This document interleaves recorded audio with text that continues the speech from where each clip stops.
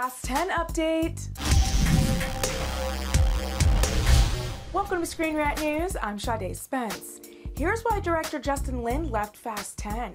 According to New York Daily News, Lin left due to Vin Diesel's on-set behavior. An unnamed source said Lin's giving up 10 or 20 million. Diesel shows up late to the set, he doesn't know his lines, and he shows up out of shape. Diesel and Dwayne "The Rock" Johnson's long-standing beef is also attributed to poor on-set behavior. The news about Lin's departure is still pretty shocking considering Lin's longevity with the franchise, having directed 5 films. However, it didn't take Universal very long to find a new director in The Incredible Hulk's Louis Leterrier. Lin will stay on the project as a producer. For all of your latest movie and TV news, check out Screen Rant.